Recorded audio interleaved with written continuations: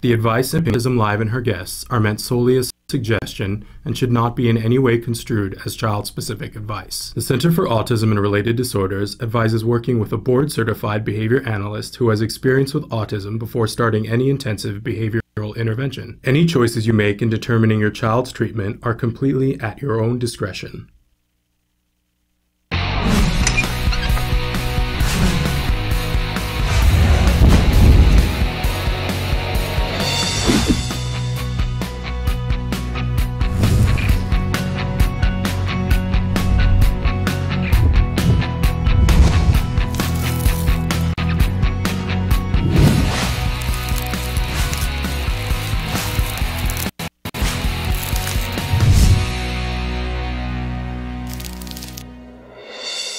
Good morning and welcome to Autism Live. I'm Shannon Penrod and we're webcasting to you live from the Center for Autism and Related Disorders headquarters in Tarzana, California. Welcome. It is Tuesday. We're so glad to be back with you live. It feels like we've been away for a long time, but thrilled to be here. We're going to be live for the next 2 hours talking about autism from a 360-degree perspective.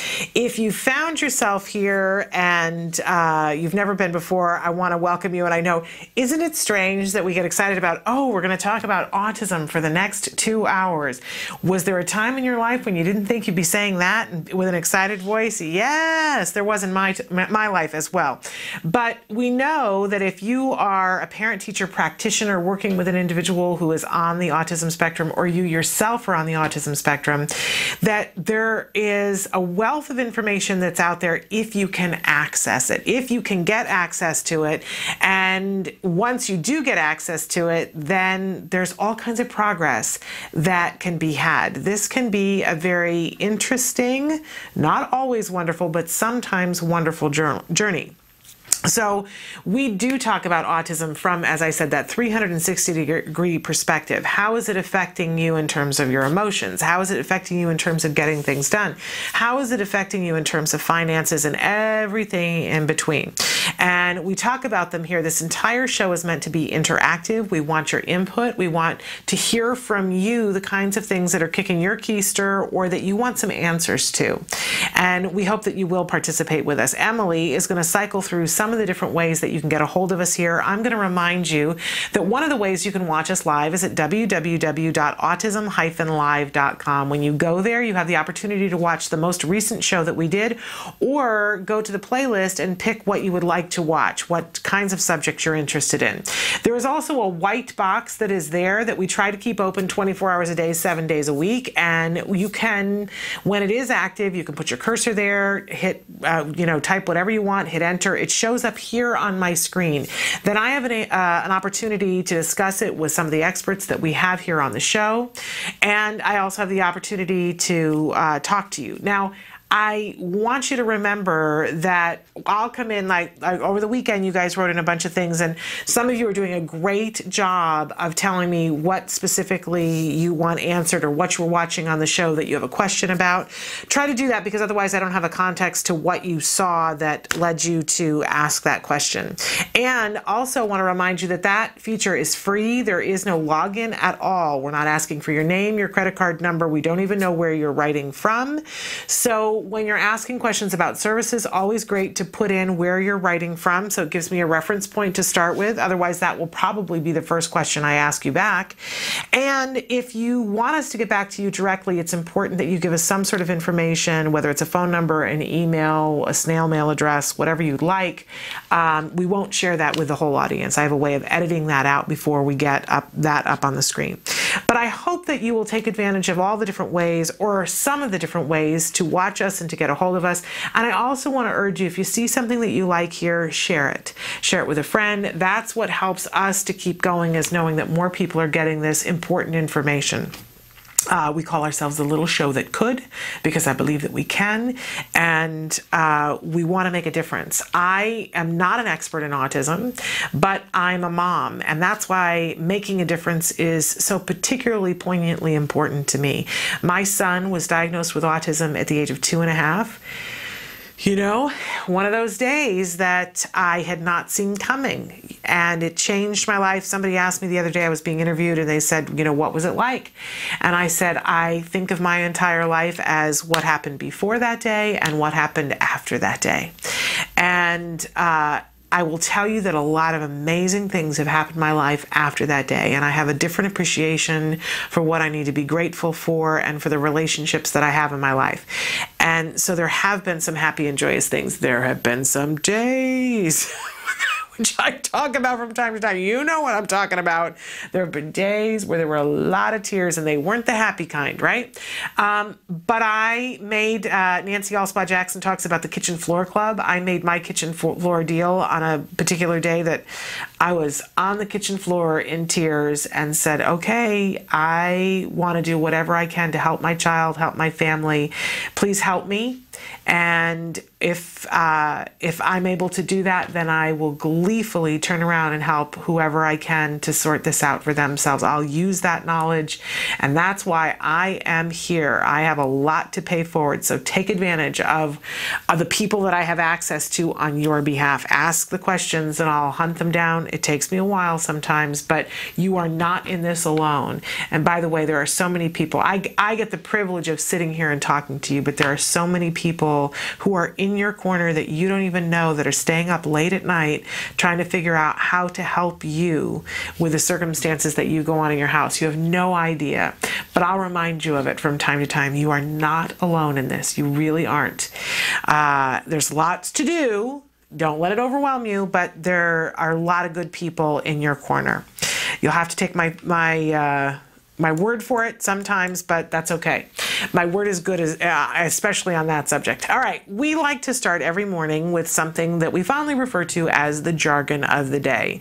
We do this because when you get a diagnosis of autism or you begin to work with individuals who have autism, it really is like Alice in Wonderland, going through the mirror, and you find yourself in a different place, and people are speaking differently and they're using different words, and it can be very frustrating because you're there because you want to create progress. You want answers, but sometimes the answers come in a foreign language known as jargon. So instead of being overwhelmed by it, we want you to take it one word, one phrase, one acronym at a time, and start to begin to make sense of what these terms mean in the context of autism, right? Okay, so today, this is one that our experts talk about a lot, and we don't share this jargon enough. This phrase is joint attention. Now, for those of you who have arthritis or any kind of thing where you've hurt a joint, you think, oh, we want to pay attention to our joints. That is not what we're talking about when we talk about it with autism, but it's a very important step that a lot of our kids miss, and that if we go back and catch them up on this particular skill, it will become a prerequisite for so many skills down the road. What is it? Let's look at our actual definition. The actual definition of joint attention is the process by which one alerts another to a stimulus via nonverbal means such as gazing or pointing. All right, let's look at our working definition. The ability to share attention with another person toward an object, person, or event. They're both kind of sketchy, right? Okay, so I always make the little triangle here. So imagine that you're sitting, let's think about it in terms of adults first. You're sitting there with another adult and you're watching a television show. And you're sitting on the couch and watching it, and something happens on the television show, and you're looking at the television show, having your experience of it, right? But what do? You turn to the person next to you, you make eye contact with them because it's something shocking that's happened on the TV. The two of you look at each other, and then you look back at the TV because you want to keep track of what's happening on the TV, but you keep checking in with each other like, did you just see that? Oh my gosh, wasn't that amazing? And sometimes you just point to it and make eye contact. Other times you just make the eye contact, raise your eyebrows, but you have a moment where you're sharing the attention attention to this thing. It becomes a triangle of attention. The TV's here and the two people sitting here. You're looking at each other and you're looking at the TV. We do this in life all the time. We make eye contact with somebody and look at something, whether it's to be like, do you believe she just said that? Or isn't that amazing, right? It is a conversation that often has no words, right? But we gauge sometimes how we react to the other thing based on what the person is that we're making the contact with. So that's amongst adults. Let's take this to the level of development with a child. So here is the baby, and the baby is in their little bouncy rocker, and mom is talking to the baby, and, you know, go blah, blah, blah, blah, blah, and dad walks in, and dad says something. The baby looks at dad, mom looks at dad, and then mom and the baby look at each other, and they're like, it's daddy, right? They're sharing that joint attention with daddy. Now, what we know with our kids with autism is a lot of times our kids aren't doing this because it's not reinforcing enough for them. I don't know why. I'm not going to pretend that I know why, but when we lose this step, or this step unravels, or it's not reinforcing enough to do it on a regular basis, what happens is an important chunk of language development, of social development, of perspective taking is broken. Language is going to stem from this moment. All social reference and deciding how to feel about things and how to pursue things and noticing what other people are feeling all start from this tiny little skill. Now, if you're thinking to yourself, oh my goodness, my child doesn't do that, and you feel that going on, just realize this can be taught. All we have to do is make it really reinforcing. And it may be that there's a step or two or three before this step that hasn't occurred as well. What's so important is that we figure out where our child is missing, where the missing link is, and that's where we begin teaching. So it may be that a child needs to work on stimulus orienting before they can work on joint attention, that they need to be able to look at and go, look at this pen, and we would make it much more exciting than a red pen, right? We would make it, you know, some kind of toy or something that they can look at the toy and they can orient their eyes to look at it, right? Then from there, we can work on dividing their attention so that they're looking at the toy that's so exciting, right? And we're rewarding them for that, and that's fabulous. And then we do something to get their attention, and then we look at the toy together and we reward them for looking at us and looking at the toy. And then if we do that enough, we will see that the child will begin to do it themselves. But we have to be really conscious and separate it from other things. If you're thinking to yourself, oh no, why didn't I do this? This was my fault. No. Until you know that it has to be taught in that way, very specifically without other distractions, it wouldn't occur to anyone to do it that way. But if the child is deficient and behind in it, and it doesn't matter whether they're 18 or 18 months, we can go in and teach that skill, and it will have a cascade effect with other skills. It is a prerequisite for so many of the things that we want to teach our kids with autism.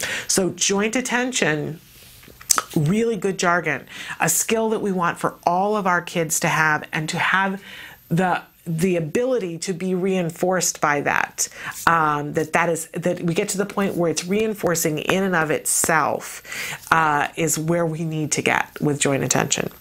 Okay. So we always have a question of the day for you, and our question today has to do with transitions. What transitions are hardest for your child? What is the most difficult thing for them to go from and to? I can tell you that anything that involves getting out of the car is still hard for my son.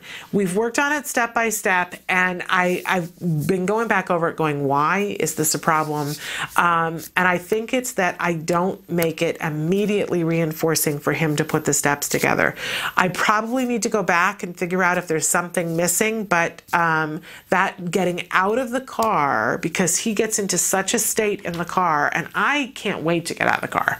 I get out of the car and I've got the bags and I'm, standing there holding heavy things, waiting for him to disengage from wherever his place was and to get himself together. It's a lot of steps. Even as I'm thinking about it, he has to get mentally present in the cars because he has no responsibility while, driving the car. So he's daydreaming or playing a game or doing whatever. And I have to, and even as I'm saying this, I'm going, I got to think this through and give him a warning when we get like 2 blocks away from home and say, we're 2 blocks away from home. I need you to put away your stuff, start gathering your stuff together. So I can be shoring this puppy up. But it is one of those things that I get into the frustration of, I feel like we've worked on this, but obviously not enough, not specific enough. And obviously it's not reinforcing enough for him. And I have to go back and do that work. And then I will get what I want, which is a child who hops out of the car. He does get out of the car now and know that he's got to help with the groceries or whatever the bags are. So that worked, but he gets reinforced for that. So there we have it. In any case, I look forward to, and we will check in a little bit later on the show to find out from you guys on our Facebook page have written to the answer to the question. I encourage you to write on Facebook. It is a way for others to not feel alone. And sometimes we'll talk about, and we've created shows based on what you guys have written in the Facebook pages as the answer to the question. So I encourage you to take the time. We'll check out a little bit later. We always have a topic for the week that we are working on, and this week we're talking about transitions, because when we can get a child to the point where they make transitions easily, let's not even talk about just children. When any of us are able to make transitions easily and change from doing one thing to another and be productive, man, that is a serious skill. That is something that adds to your life exponentially. So we're going to be talking about how to take your attention off of one thing and be able to put it onto something else for our kids, for us, and to make it through these transitions. I remember when my son was in intensive therapy and I would go into another room to try to get some work done, and I'd be listening on the monitor, and it would always feel like there was this little record scratch moment when therapy was over and I had to get my head totally in the moment with him. And it was difficult for me until some people gave me some pointers about what I needed to do to get my head there, and it involved doing something physical. We'll talk about that in a little while.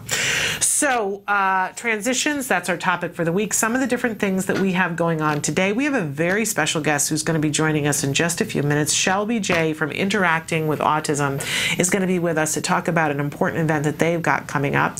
It's Tuesday, so we have the healthy eating tip of the week. Can't wait to talk about that. And then a little bit later on in today's program, we're going to be talking about challenging behavior. How, because sometimes the transitions come from and create challenging behavior. So we're going to be taking that on, plus we have a plethora of questions, and I'm really making it a priority this week to plow through the questions. I would love to get all the questions caught up and answered this week. It's my mission. We're going to do it if we have to stay late. So stick with us. Our plate is full, but we've got a lot going on that's really great. We'll be back after these messages.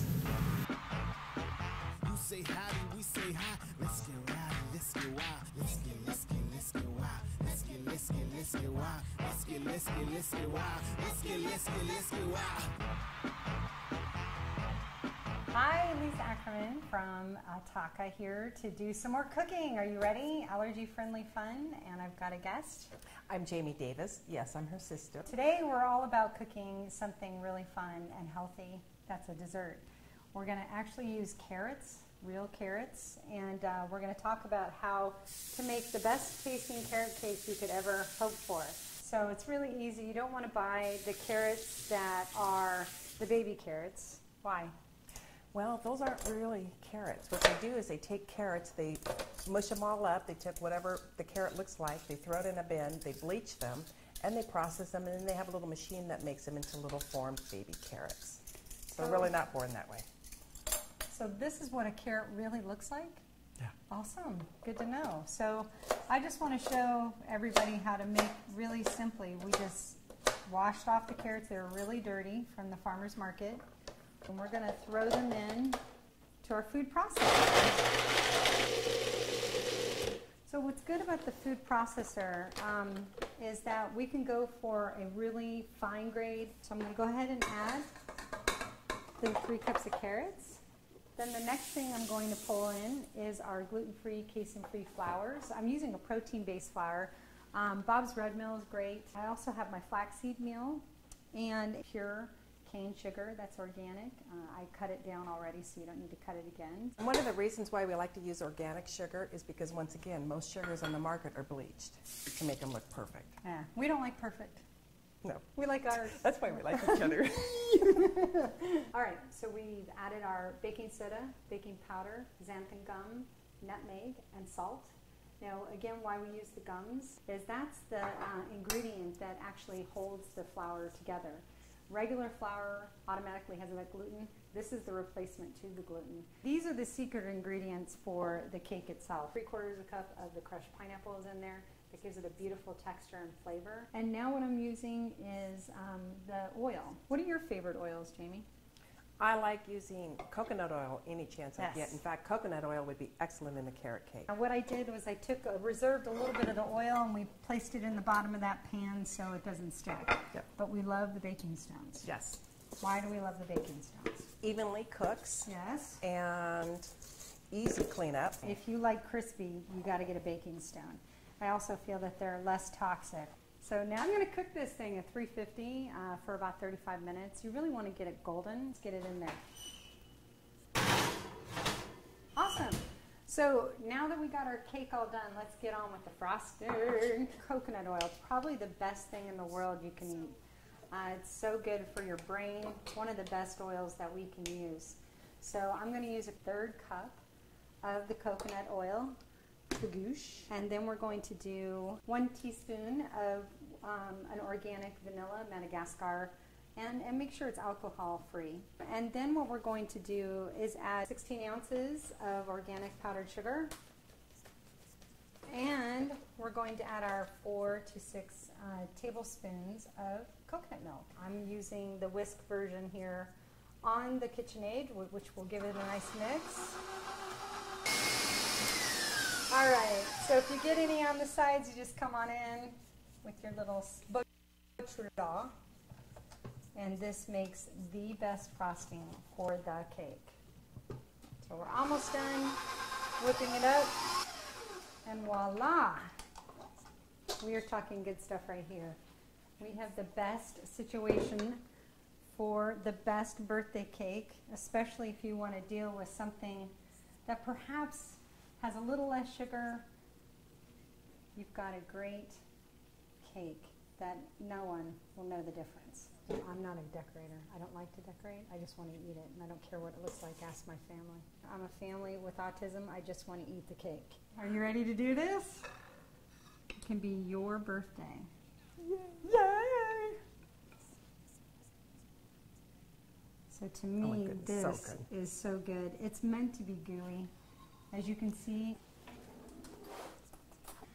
But what I love about this is a great birthday cake with extra frosting to make your kids happy. A little less sugar and a lot of love. So if you have any questions, we'd love to hear from you. You can email us at autismlive@gmail.com, and on Facebook, Facebook/autismlive. And then you can reach me and Jamie and get some more ideas from the taco recipe side. So let's have some more cake. You say howdy, we say hi. Let's get rowdy, let's get wild. Let's get wild. Welcome back to Autism Live. We have a very special guest joining us live in the studio. Shelby J is here with us from Interacting with Autism. Welcome to the show. Thanks for having me. So thrilled to have you here. First of all, tell us what Interacting with Autism is. So Interacting with Autism is a video-based website all about understanding, treating, and living with autism spectrum disorder. And you guys have a really big event that's coming up here in Los Angeles. Tell us about that. Yes, Saturday, September 28th at USC, we're hosting a huge launch event for the launch of the site. All the films are going to be screening. We have experts in the field coming in to do panels, treatment centers from the area that are going to be giving information, pamphlets, stuff like that. Lots of activities for kids, so family-friendly, free, open to the public. Okay, and where is the event actually taking place? It's going to be at USC on campus in the Cinematic Arts Building courtyard.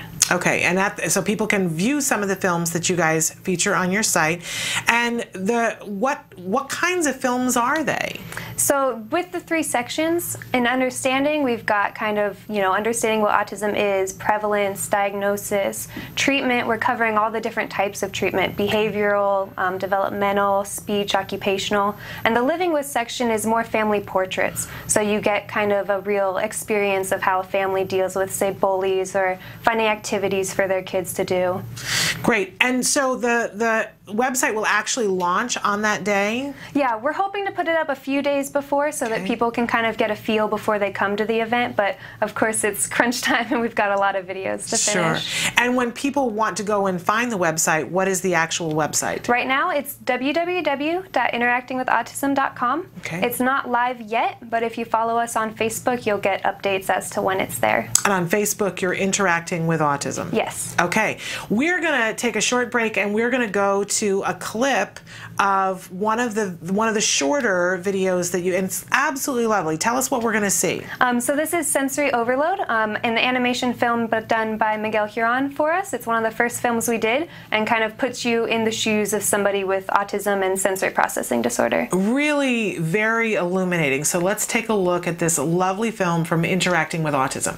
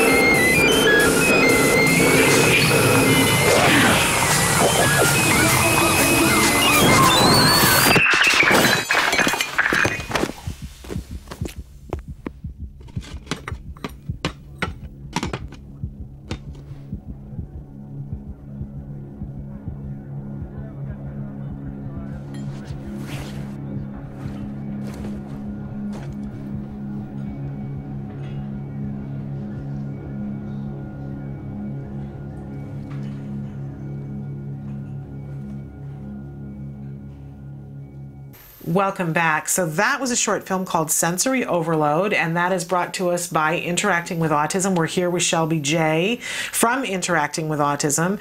Really lovely short film that really gets to the heart of the matter of what it is like to be overwhelmed with all the things that are happening sensory-wise for a kid on the autism spectrum. And I love that there's compassion from this person that, we could have had a moment of anger that this child has acted out and just flailed and things have fallen on the floor, but instead we get this moment of compassion. Yeah, absolutely. We went over the script over and over, running it by people, how would be the best way for her to comfort him. Because touching him when he's in overload like that necessarily wouldn't have been the best response. So we definitely had to work a little bit to get that nice moment at the end. So you're launching this website that's going to have a series of 3 different kinds of videos. It sounds very exciting. Who came up with this idea? So Mark Harris and Marcia Kinder over at the University of Southern California, they're the principal investigators on the project. Okay. So them, with of course lots of help, wrote together this grant for the Agency of Healthcare Research and Quality, which then funded us primarily to be able to cover the different treatments, because there isn't really anything out there that's very comprehensive and comparative for evidence-based treatments. But you know, the project kind of blossomed from there, and these other sections were born, and films just kept getting made, I guess. And so now, are you guys making all these films in-house, or are people coming to you with an idea and then you help them to make the film? How does it happen? It's mostly in-house.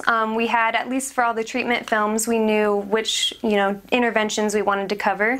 Reached out to these centers, took student filmmakers, student sound operators, filmed it, often student editors. We have some of our team is actually on the spectrum, so we're getting their perspective. But also filmmakers in the area did come to us. When the Living With section comes up, a couple of those were from people who reached out to us with ideas, asked for help, and a couple of them are actually ones that were made independently, but we found and thought really belonged here. And what is it that you guys would like to see happen from this site? What's the dream?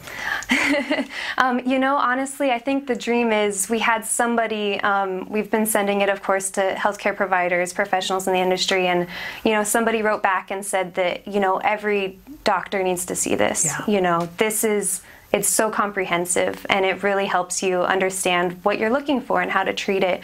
And so I think for me, even, you know, coming into this not expecting, you know, not being very individually touched by the spectrum, it's already, you know, on a neurotypical level, it's changed my life. It's changed how I'm going to parent, even if my kids aren't on the spectrum. Yeah. And so you mentioned that you're coming from a nurse, so you don't have anybody in your family who is on the spectrum. I didn't think I had very many people in my family. I did find cousins, and after 2 years of being, you know, head over heels in this, my boyfriend is self-diagnosed. Okay. It is interesting that once, you know, you become a part of the autism community in any way, shape, or form, it enlightens you to a lot of things that have been going on in your life that maybe you couldn't put a name to. Absolutely. That all of a sudden you go, oh, well, that explains that. I'm sure that we have all had a circumstance where we have seen a child behave in some way that we didn't understand. And here is this waitress that the child flails, and it seems as though it's got to her, I'm sure it would seem as though there is no connection to what's happening around. But the fact that the filmmaker has shown us very distinctly all these different sounds that have led to this moment, it's sort of like pulling the veil back. We get to see what's going on. I am really looking forward to seeing the other films that you guys have. I can't wait for the launch, which again is on what day? September 28th. Okay, Saturday. so we're coming up on it in just over a week. And the event is on that same day.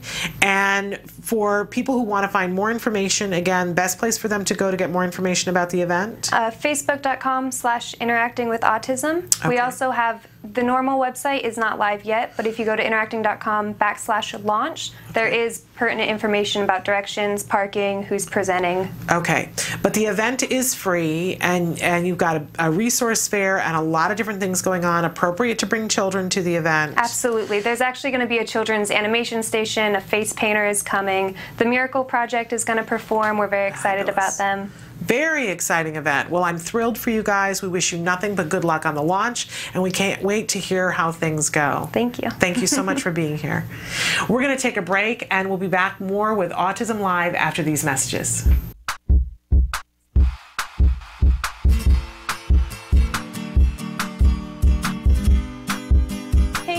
For the month of September, I figured I'd show you guys how to make a task completion chart to help your kids get through the hardest parts of the day. Parents have been writing into our host, Shannon Penrod, the hardest parts of the day are waking up in the morning, after school, and getting ready for bed. Please keep in mind you can always modify the task completion chart to focus on the skills that your family needs most. The template we'll be using today to make the task completion chart you can find at facebook.com/autism-live. All right, let's get to it. The materials you'll be needing are the template, cardstock, scissors, hole puncher, glue, pipe cleaner, Velcro, and photos or images.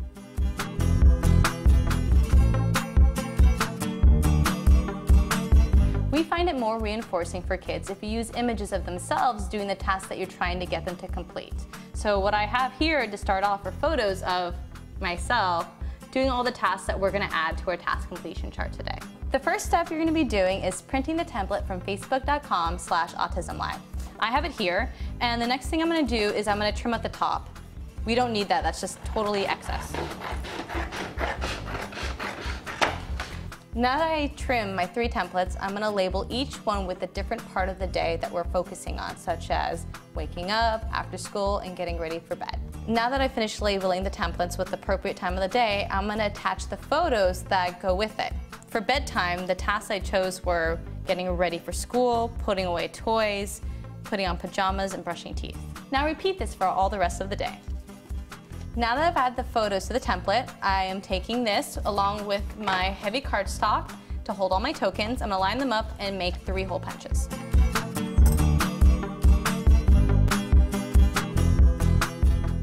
I'm going to take this pipe cleaner and attach the pages together with it.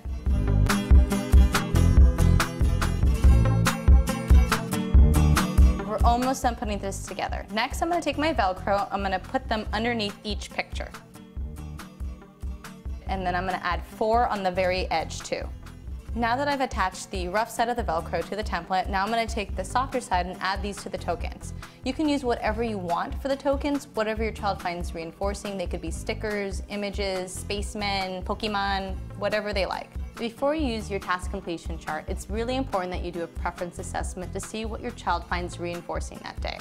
Once you have that established, then you can tell them the rule for how this task completion chart works. So every time they get one of their tasks completed, they add a token to it.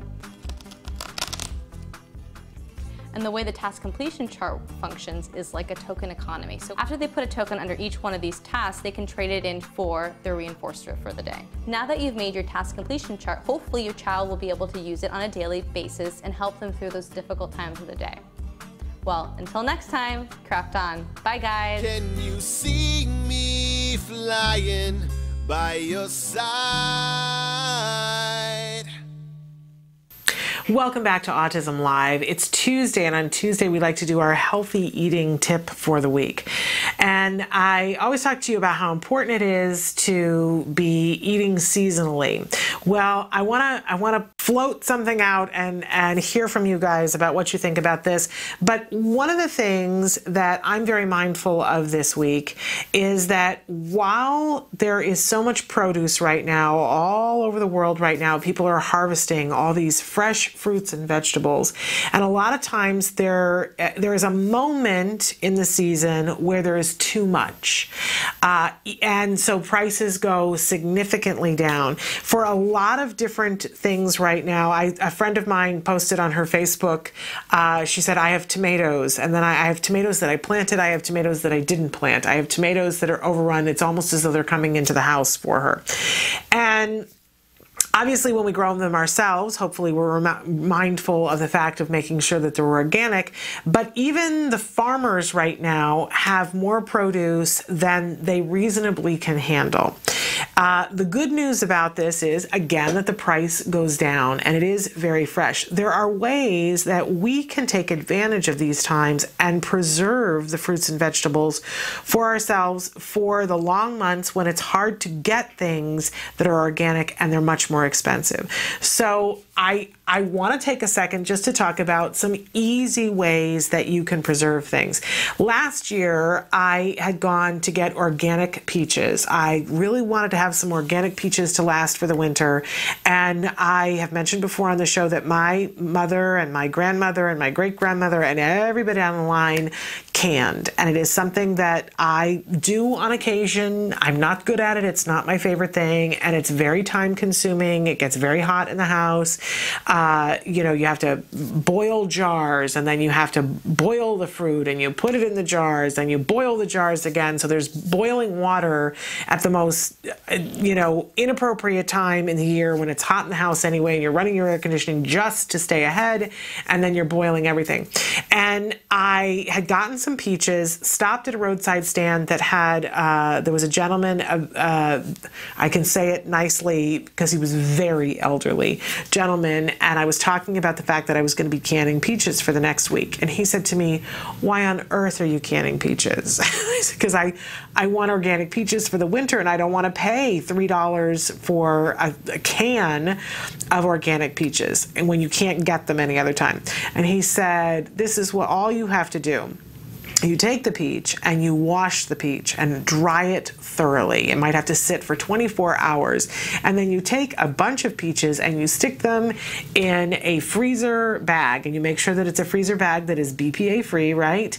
And you slide it shut and you put them so that they're not touching each other into the freezer, and that's all you have to do." And I said, "No, I'm pretty sure you have to do other things. Like, don't you have to pit them? Don't you have to take the peels off of them? All these other things that I've always thought you had to do." And he said, "No, because when you take them out one peach at a time and you run them under hot water, the skin will just fall off. And then you have the choice of, what would you like to now do with this peach? Do you want to cook this peach? How do you want to eat this peach? You could eat it frozen, and it's like a peach ice cream kind of thing. Obviously you have to be aware of the pit, but many different things that you can do with this peach. Or you can thaw it in the microwave, thaw it on the counter, slice it up, do whatever you want with it. It sounded all too easy with me, but I had to go home and try it while I was canning peaches. And I spent an entire weekend canning peaches, but I took like 16 of the peaches and did what he said to do. And I will never can another peach again as long as I live, because it was so much easier. It was a way that, and I suddenly remembered that my mother used to also freeze things like raspberries and strawberries. And it was a matter of cleaning them thoroughly, laying them out, making sure that they get completely dried. With things like the raspberries and the strawberries, you may want to flash freeze them on like a piece of parchment paper on a cookie sheet in your freezer. Just lay them out individually. Once they are frozen enough that they're not going to meld into each other, you can take them and put them into another bag, or you can just rinse them all, put them in a baggie, and know that it's going to turn into a raspberry or strawberry brick. That you'll need to thaw the whole thing at one time. But it is a great way to take advantage of, now that's for the fruits. For the vegetables, you do need to at least what they call blanch them. You need to cook them ever so slightly. You don't have to boil the hey nunny nunny out of them, but you cook them for just a couple of minutes in maybe a minute or two in boiling water, and then let it dry thoroughly, and then you can freeze them. They make they have freezer bags that are individual serving bags that you can put meat or vegetables in, so that you can pack a serving's worth into a bag and then put 10 bags into a heavy freezer bag, so that you can reach in, take one, and they don't freeze to each other.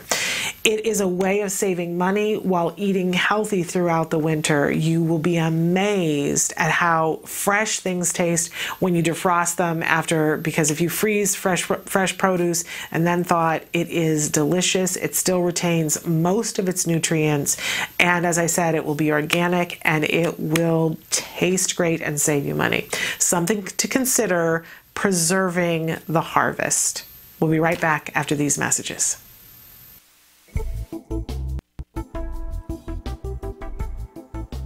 Skills is an online program that provides assessment, curriculum, positive behavior support planning for challenging behavior, and progress tracking, and it does this all in one place. The skills assessment and curriculum addresses 8 areas of development, which even includes advanced higher level areas such as executive functions and cognition, which pretty much makes skills the only ABA-based set of curricula for teaching more complex skills, things like problem solving, planning, self-management, perspective taking, and even inferring and predicting others' private events. Skills is a 4-step system. Step 1 is to add the child to your account. Step 2 is to start assessment. The skills assessment is the only ABA-based assessment with psychometric research demonstrating the language subscale to have excellent reliability. Every area of human functioning and typical child development from infancy to adolescence was researched, making the skills assessment the most comprehensive of its kind in the world, and we're quite proud of that.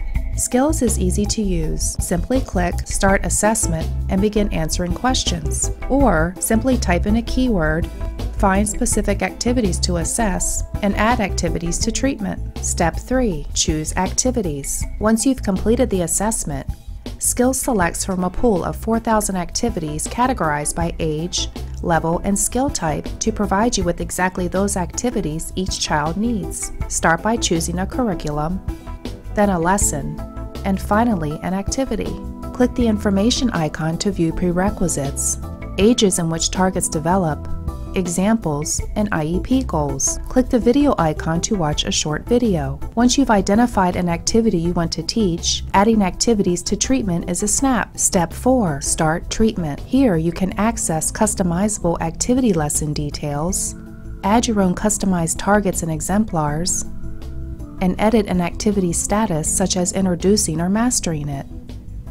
You can even print handouts such as worksheets, tracking forms, visual aids, and other materials. Skills also offers multiple progress charts mapping curriculum progress, lesson progress, and cumulative number of activities and targets mastered over time. The Skills language curriculum is categorized by verbal behavior type so that users can identify progress for verbal operants, such as echoics, mans, tax, and interverbals. Skills is one of the only programs that provides the ability to write behavior intervention plans, or BIPs, for challenging behavior. With just a few clicks, the outline of the behavior intervention plan is written for you and ready to be printed and implemented. You can learn more about Skills today and get started by visiting us at www.skillsforautism.com, or you can call us at 877-975-4559. Skills.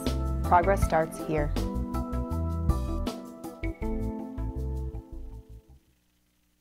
Welcome back to Autism Live. I mentioned we did a good job of writing in your questions, and it's part of my mission this week that we are going to answer all of the questions.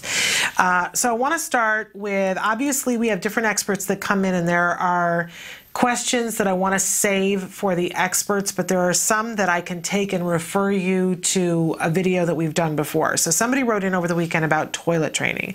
We have done several different videos about toilet training, so I'm going to ask you to go to our YouTube page, type in the keyword toilet training. You'll be able to see Dr. Dorian Granpeche talking about it, Dr. Amy Kenzer. I know we have done shows with BCBA, Angela Persicki about this.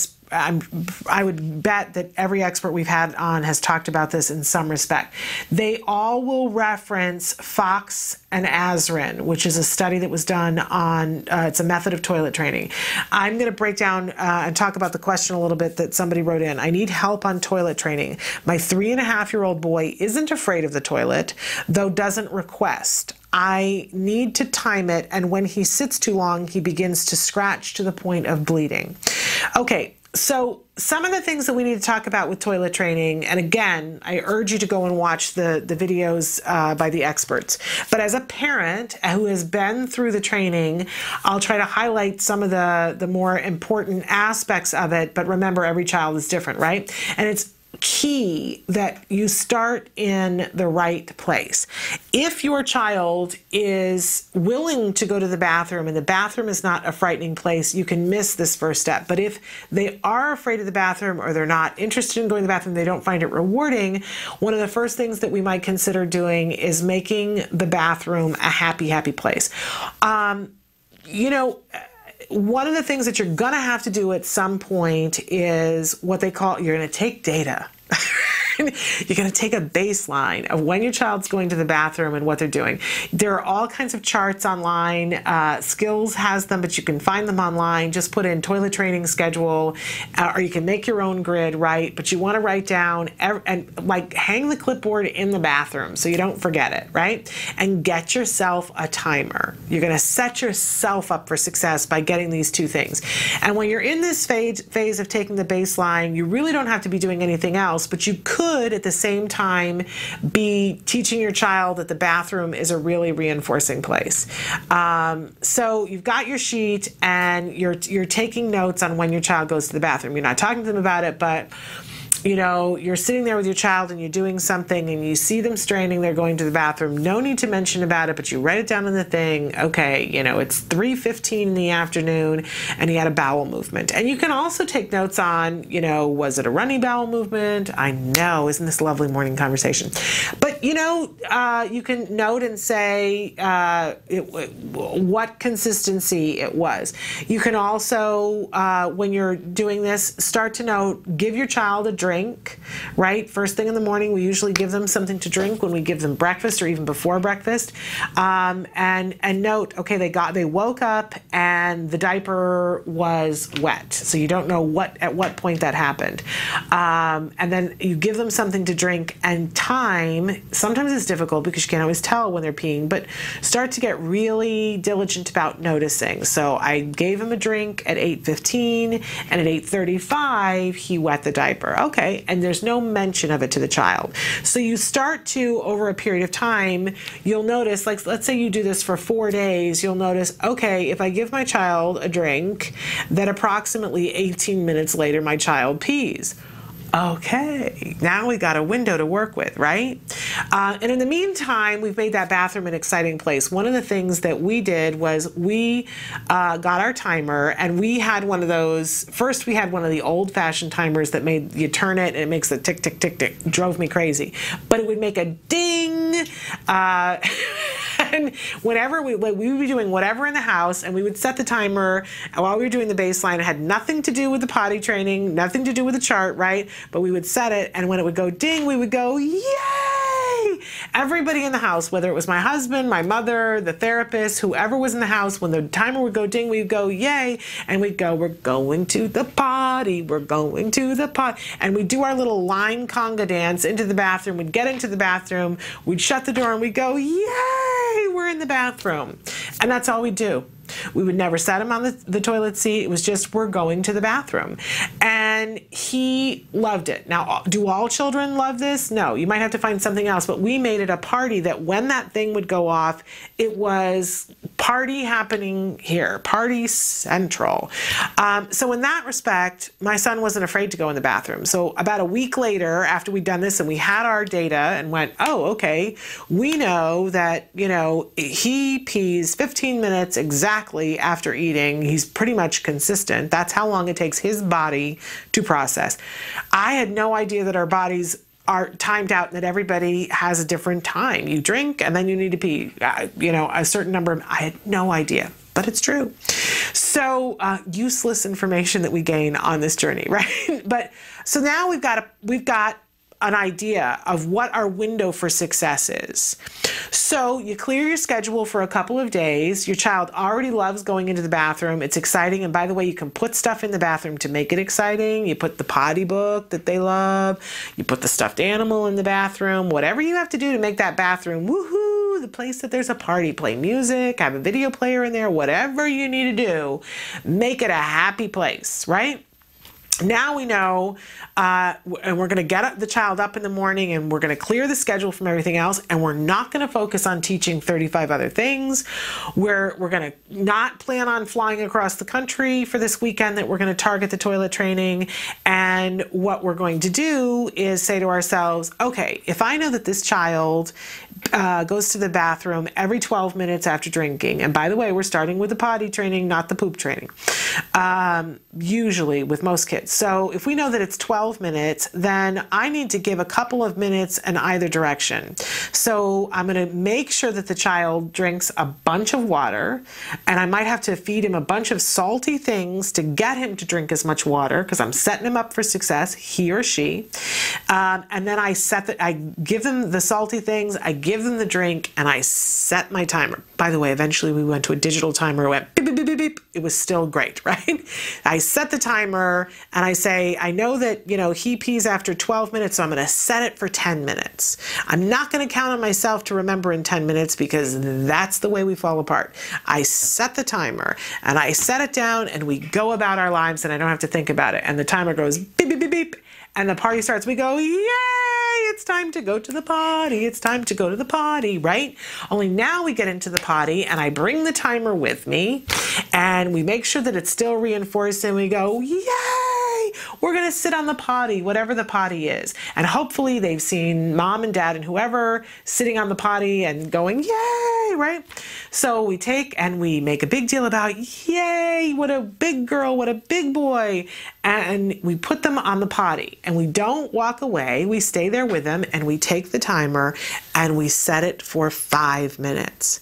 We don't want it to be longer than 5 minutes because that's when it starts to be painful for a child. And by the way, if you can't get your child to sit on the potty for 5 minutes, do 2 minutes, right? But you don't want it to be more than 5 minutes. So you've set the timer for 5 minutes and you're in the bathroom and it's, you're taking the child's mind off of things, you're dancing, you're reading the book, you're doing whatever. And if during that 5 minutes they pee in the potty, it is in mayhem. Whatever is exciting to the child, you deliver it. If that child's favorite thing is ice cream, it's ice cream, it's yay, it's fabulous, I'm so proud of you, what a big boy, what a big girl you are, woohoo! And you immediately get them off the toilet, you help them to get everything all taken care of and say, let's, but give them something fun and take them to do something fun, make it so that they want to do it again, right? Yay! Everything is wonderful.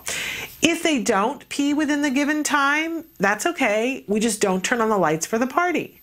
We don't say, oh, you were supposed to pee.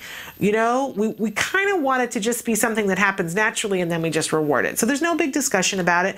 And so you take the child off the potty and you go, come on, let's go play, right? Kind of a neutral reaction. Nothing bad happened. There's no, well, you were supposed to do this. No. It's just, okay, time's up. We go back in, right? But you take the timer and you set it for, and this is where it gets tricky because you're now going to start to see, you might set it for 5 minutes the first time that you go and you play for 5 minutes, it goes ding, party again, yay, we're going to the potty. And you keep setting it for whatever time you decide until you either have an accident or that you have a success. You are going to have accidents. When the accidents happen, it's a non-reaction. There is no recrimination. There's no, you were supposed to do that in the potty. It's like nothing happened. We change the child. We're not hugging them and saying it's okay, but we're also not speaking to them or ignoring them or whatever. We change the things and we get rid of the soiled things. We don't shame them about it. We put the new stuff on and we go back, feed the salty snack, give the liquid and set the timer. And we do it again and again and again until usually it takes children a certain number of times where you happen to hit it in the window. You are going to have accidents, but you don't go back to diapers. You make sure that they feel the wetness. This is why you clear your schedule for the weekend. But most individuals that you set yourself up for success this way, usually within 2 to 4 days, it's worth, if you've made it exciting enough for them, they get the potty training. So important, though, that you don't leave them on the potty for too long. We're not putting them on the potty and waiting for the success. We're putting them on for that brief window of time because it does start to hurt. They have to balance, and a child could begin to be doing other things. So I think watch the videos, hear the experts explain it, but that's how we get the potty under control. And then just recently, we had Dr. Grandpichet talk about how do you get the poop thing under control, and having big reinforcement for the child for doing the poop thing that's what worked for us. We had the little Lego knight that sat on the towel bar, and he knew that as soon as he had a bowel movement every day, he got to play with the knight for the rest of the day. And we tried other things, but that was the thing that was reinforcing enough for him to be able to monitor what his body was doing and to keep track of it. It all comes down to making sure that they get reinforced for the behavior that we want them to do. And you have to be willing, and if you think for a second that you can do it without a timer, I just want to lovingly tell you, you can't. You can't. I carried a timer around with me, and even when after the first couple of days when he had the potty training, the timer went with me, and can I tell you, we would be like in the car, or I would be in the checkout stand and the timer would go off and I would think, oh no, what has my life come to? And I abandoned things in line at Target and said, I'm sorry, we have to go to the bathroom. But you know what? Doing that for about a month, that's all it took. And my child didn't have accidents anymore. We have to commit to this period of time in our lives, and it's really not comfortable, but it's a lot less comfortable than having to go buy diapers for a child that is well beyond the age where diapers are socially acceptable. You can do this. You might need some help. Call in the reinforcements and definitely watch all of the videos that we've done on toilet training, but I would make sure you're not leaving the child on too long. All right, we are going to take a break and go to the A word. Then we're going to come back and answer some more questions. So if you have questions, now's a good time to be sending them in. First, though, this is the A word, an ongoing documentary in which they're following a little boy who was diagnosed with autism, and you can watch him being toilet trained in this series. That's not the episode we're watching today. But let's take a look and see what Jack Riley is up to this week. This is the A word.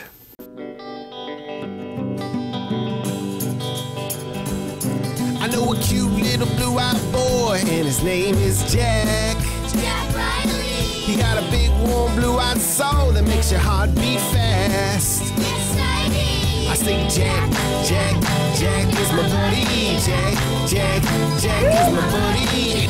Everybody around is so down with Jack.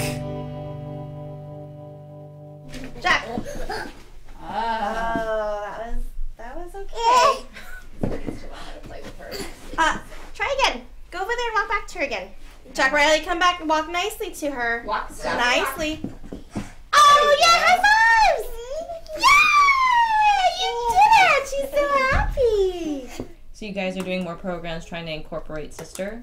Yes, trying to have them tolerate being around her and practicing having them engage in the same activity. For his target right now is 2 minutes, so we're hopefully trying to increase the time. But she's going to be around forever, so we do want him to get used to being around her and accepting that she will get into his stuff every now and then, or all the time. We're going to do nice playing with Lainey, okay? We're going to do it 5 times, all right? All right, so you put on a piece, and then Lainey Grace can put one on. Yay! Look, you get your first axe. Good job, buddy. We're going to keep going. That was excellent. Okay, Lainey's turn. Here you go. Good job. Okay, Lainey. Okay, I'll help your sister. Yes, a potato head. Wait, your turn. Good job. Should we put the ear on Lainey?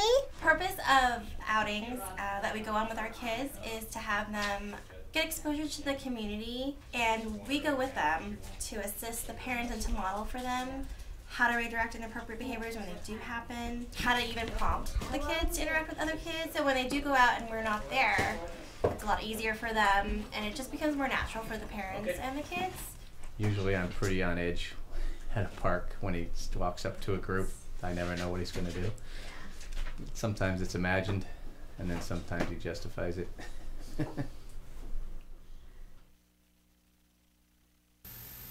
That was the A word, a really great episode talking about both sibling issues and outings. The overriding thing for me is that we all need to remember how important it is to have opportunities to work on something. You know, so often when something happens, even you or I, if we're trying to do a new skill and something happens and we go, oh, I didn't get it right, we don't always have the opportunity to say, hey, let's back it up and let me try it again and let me try it again. But in reality, that is the way we learn things. It's the way all of us learn things, by backing up, having another opportunity to try it. Dr. Tarbox, who comes in and talks with us about things from a research perspective on Fridays, always talks about, we know what works is giving somebody more opportunities and giving them immediate feedback, giving them that reinforcement, that's really the most effective teaching strategy for absolutely anything. That's what an Olympic athlete does, right? And it's what we do with our kids when we're being the most effective and most efficient. So you saw that moment when he ran over and just knocked into his sister. And if any of you are out there who have multiple children, you know that that's going to happen, right? But instead of letting it go and giving him a lecture about it, the therapist says, hey, let's try that again. And let's have you come up and, walk past your sister without doing that. And so he does, and she goes, yay! Now, she could have given him a big lecture about it, right? Which we've all done. I myself am guilty of that. But it doesn't work, right? We do that to hear ourselves talk, I think, sometimes. But this is what works. And then you see that she sets up a circumstance for him and says, hey, we're going to play nicely with your sister 5 times. And she writes it down on the chalkboard. Now, you may notice she's got a timer, because sometimes, probably in the beginning, they would say, okay, you're going to do, you're going to walk up and do this nicely with your sister. Okay, that's one trial of something. But when we're just playing nicely together, sometimes it's hard to figure out, when are we rewarding? And so she's got a timer that's set there. Another reason why you want to have a timer. We call this a timed interval for something. So if he plays nicely within that interval, now in the beginning, it might be that timed interval is 30 seconds. And then it works up to being 10 minutes per interval. Okay, we're going to do this 5 times. That's 50 minutes. That wouldn't be realistic for children this age. But eventually, we want you see him going on outings, because eventually we want him to be able to have a play date with another child and absolutely go 50 minutes with no strife. And we can work up to that if we go very slowly. So giving them the opportunity, setting up the circumstances, we can do this with younger children. We can do this with older children. I was saying that it was just, it's been probably well over a year and a half now, but my son and I were walking out of a store, and I don't even remember what it was he did, but it wasn't working for me. And I said, hey, let's go back and leave the store again and let's try it again. He looked at me like I'd lost my mind. But you know what? And he was a little embarrassed. But whatever it was that he was doing, he hasn't done since. So giving them the opportunity to fix something in the moment can be a great gift that we can give all of our children and ourselves. But always giving opportunities to learn whenever we're teaching something, absolutely key. Now the A word, you can be watching this entire series. I mentioned you could watch where he's being toilet trained. You can go to their own YouTube page and put in search terms and find the episodes that you want, or watch it from beginning to end. It's all educational, whether it's what the parents are going through emotionally. I mean, Dad just talking about, when I see him approach a group of kids at the playground, I'm filled with fear and trepidation, and sometimes it's justified and sometimes it's not. I think we can all relate to that. But check it out, the A word. It's there for a reference for you, a very hopeful reference. We're going to take a break, and we're going to come back and answer a parent's question that came in over the weekend about being able to go to their child's school and see what's happening. Stick with us.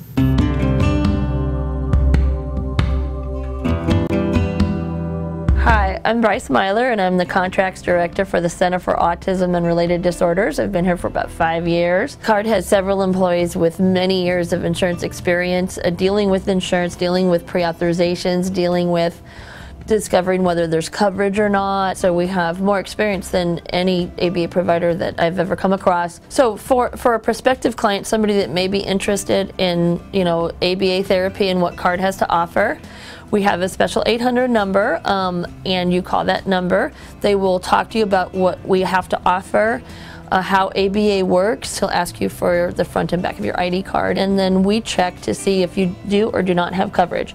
If you have coverage for ABA therapy, we try to do whatever we can to set it up where we can bill for you and you don't have to fight with the insurance company every month to get your claims paid. For California residents, we recently did a series of insurance trainings all over the state, and you can click on the link below to watch pretty much the full presentation. It has a lot of information, how you can get your insurance company to comply with what they're supposed to do, understanding the networks, and many other valuable pieces of information.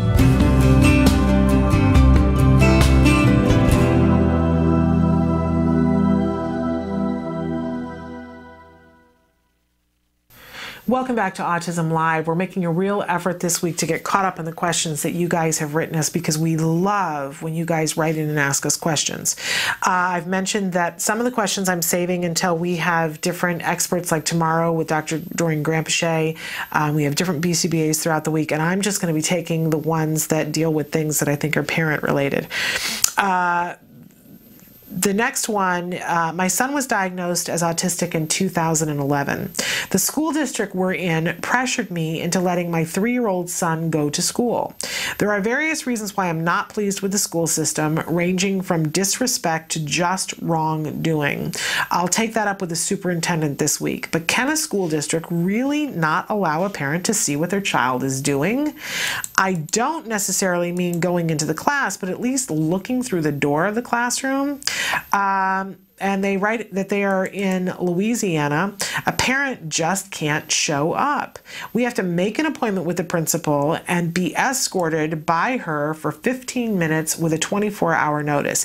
And that's only if she isn't busy. My son just turned 3 in November of 2012, and they expected from me just to drop him off with these restrictions. I've never been so stressed in my life. I wasn't going to let him go back there this year, but they threatened that when he was ready to start regular pre-K, he'd be in a regular class. Are these threats and restrictions lawful? At first I read awful, because yes, they are awful, but yes, some of them are lawful. So let's take it from the top. So I'm thrilled for you that you are so on it and that you've gotten the diagnosis and you're already looking at what do you want to do. And yes, I'm sure that the school district did pressure you to let the 3-year-old go to school. The school district, and please let me say as a disclaimer, as I start here, I am an ex-public school teacher and I also taught college. And so I always like to remind all of us that there are really good people who are working in the public school system who have devoted their lives to helping our kids. And I mean our kids, not just all kids. There are people there that are educating. There are people there. We had the teacher of the year here talking about autism. There are good people in the school system, but there are also people who don't get it, aren't educated, aren't interested in being educated about autism, and a lot of them work in administration. I don't know how that works out, but it does. We have to be mindful as parents that there are people who don't know what they're talking about, and there are also people who are tasked with making, they have to be, you have to understand this, it's not that they're bad people, but they have been tasked with making the dollar amount equal the dollar amount that they have. That is their job. That is what they need to do on a daily basis, and that is not necessarily what's best for your child. So they are going to try to save money and do what they can where they can. We have to be mindful as parents that their agenda is not our agenda. Right? I have a friend who says, show me the dollar sign that's floating over my child's head, and when you can show it to me and point it to me, then I'll listen to you about the dollar sign. We have a job to advocate for our children, but yes, they will advocate for what is best financially for them. And important to recognize what the differences between those two are. I hear you when you say that you're unhappy about the school district ranging from disrespect to just plain wrongdoing. And obviously neither of those is acceptable, but they are vastly different. People can be disrespectful without meaning to be, but when somebody does something wrong, we have to be very mindful of that, because that is a huge warning flag. And I appreciate that you're going to take it up with the superintendent this week. Okay, but let's get to the meat of the question here. Can a school district really allow a parent not to see what their child is doing? Yes. Within a school district, they will have rules that they will set up for various and sundry reasons about who's allowed to come on campus and when. And especially in this environment of bad things happening on campus, I'm hearing more and more and experiencing more and more that schools are really cracking down on who's allowed to come, how much time they're allowed to spend, and who they're allowed to bring with them. It is not unusual for a school to set an amount of time and say, this is how much notice you must have. Now, there are ways around it, right? And one of the ways that a lot of our parents, and myself included, have found around it is to volunteer. And that's one of the quickest ways that you get a beat on what's happening in the school, how you get people to help you more and get more access. Even within a school district, each teacher has different environments. I have worked in and had my child in school districts that have rules about, oh, you can come 20 minutes and you can observe, but you have to have an escort and you have to give 24 hours notice. I think in some cases it's longer than 48 hours notice. And yes, they have to be available and they have to approve it and they have the right to say no and have to reschedule. But there are teachers who will say, I don't participate in that. My door is open. You may come in whenever you want. I personally think that that is a good way. There are parents who will abuse that and come in and stay all day when it isn't necessary or good for their child or anybody else's child. So, you know, it's a tough decision about what's best in terms of education. If education is really happening, having parents there on a regular basis and having experts come into view on a regular basis isn't going to be the best thing for education.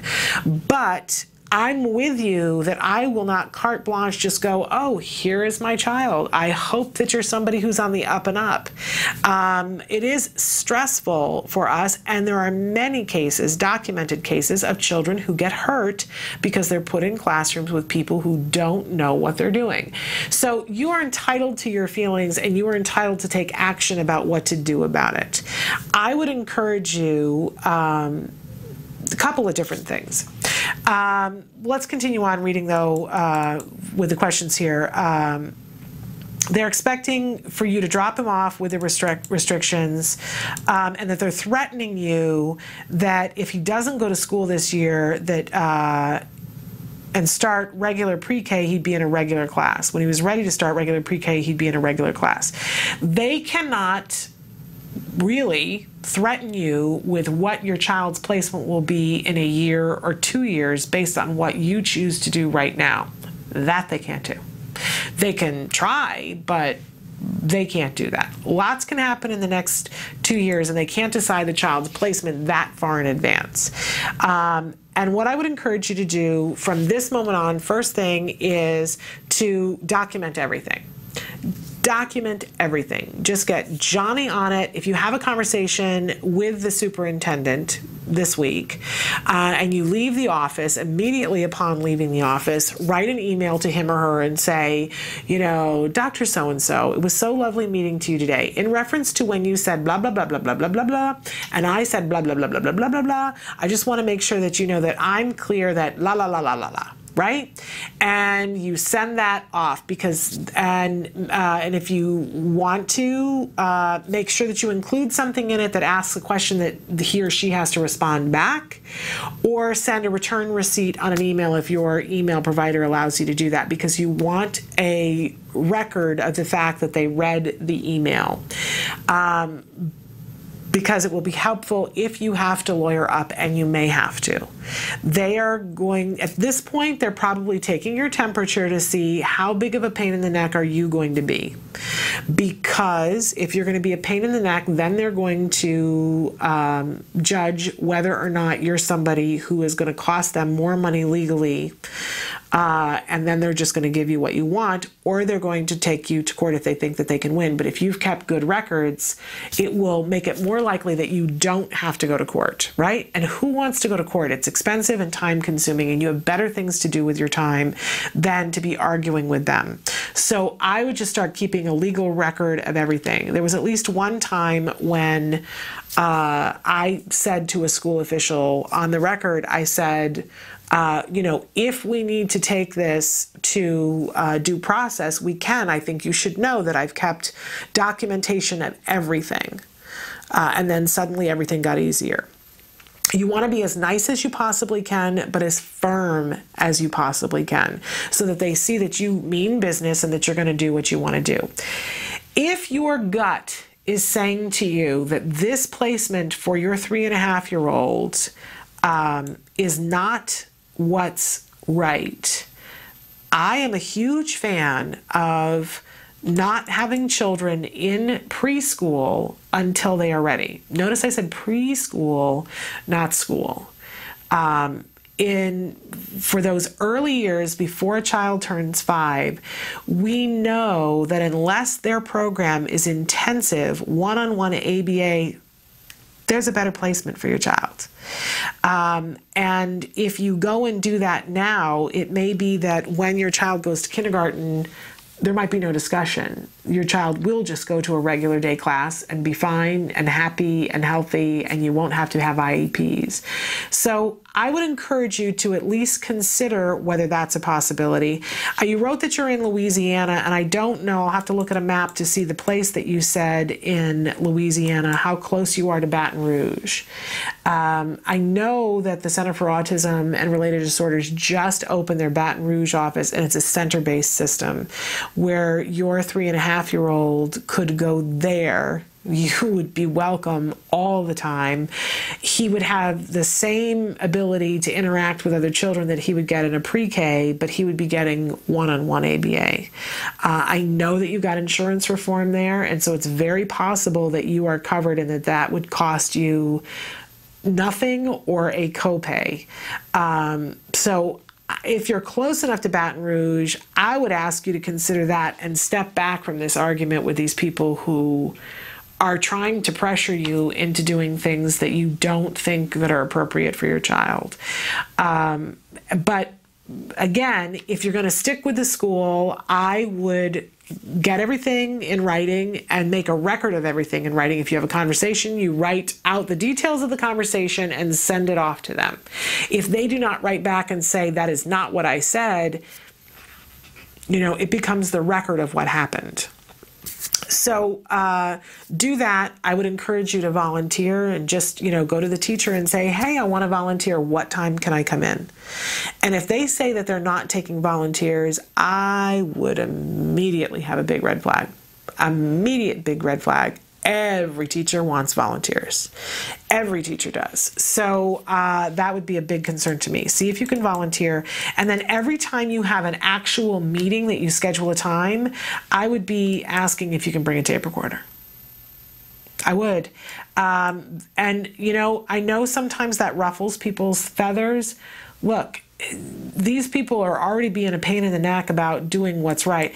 We have, from time to time, we've had Dr. Mike Dorsey on. Dr. Mike Dorsey is the head of the Behavioral Studies program at Endicott College, and he is considered the leading expert in the United States on placement for a child in a school situation. And one of the pieces of advice he gave us is when you're having difficulties with the school district, one of the first salvos that you want to throw out is, could you please send me a schedule of what my child is doing during the day, broken down into 15 or 20 minute increments, and which IEP goal is being addressed during that time?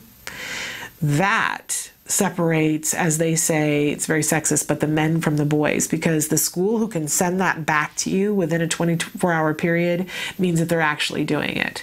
And the school that can't, it's going to make them shake in their shoes a little bit, because that's what they're supposed to be doing. The day should be segmented into, this is what we're working on at this time. And a lot of people just don't. And they shouldn't be allowed to get away with it. Other people in other jobs aren't allowed to be uninformed and do a bad job. So we don't let our kids do that.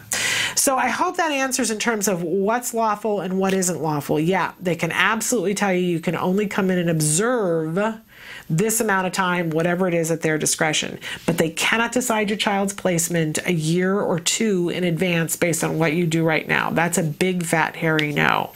And, I wouldn't even listen to that. I wouldn't justify it and say to them, hey, you can't say that to me. I would just go, whatever.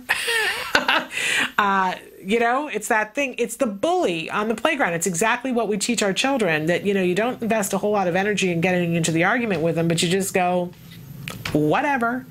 Not bothering me when you say stuff like that, right? And let them know that you're impervious to that. So I hope that's helpful. Write back if you want more information, but I'm going to look and see how close You write that you're in Zachary, and I'm going to see how close that is to Baton Rouge. I would encourage you to go to centerforautism.com, hit the locations tab, call the Baton Rouge office, see if you're close enough to get services there. We're going to take a break, and we're going to come back and get some more of these questions, so stick with us. The Institute for Behavioral Training provides courses in applied behavior analysis for the treatment of autism. Access IBT e-learning videos on the move and learn at your own pace.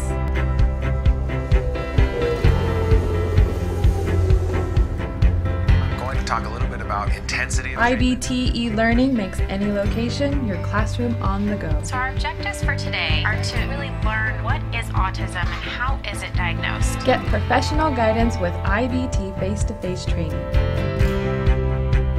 IBT face-to-face training courses prepare you to effectively implement ABA-based interventions. Choose between small group and one-to-one instruction.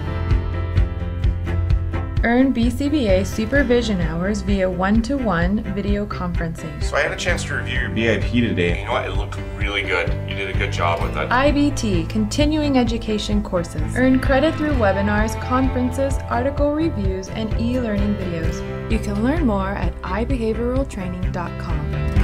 IBT, 360 degrees of ABA training.